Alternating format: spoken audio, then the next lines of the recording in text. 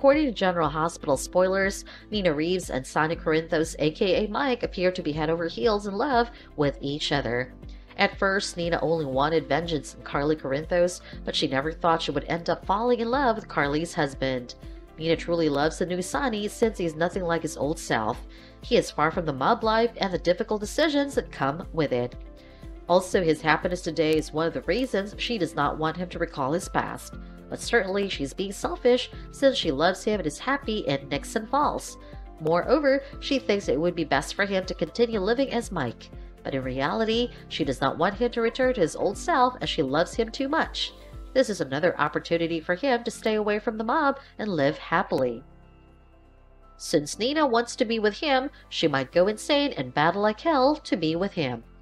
Ultimately, it is possible that she will surrender to her affections and hit the sheets with him.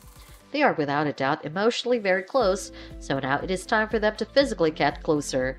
But once that happens, it cannot be undone, and when the truth is exposed, it will be much more difficult for them to become apart. As a result, after the truth is revealed, Nina might not be able to let him go so easily. Whatever the case might be, Sonny might think that Nina kept him in the dark all this time and get furious.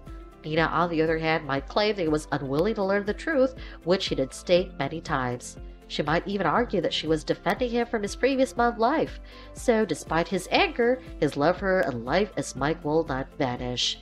Moreover, if Jason Morgan and Carly marry, Sonny will think they deceived him, so he might have a chance to be with Nina. As a result, he may find it difficult to let her go if he truly makes love with her on GH.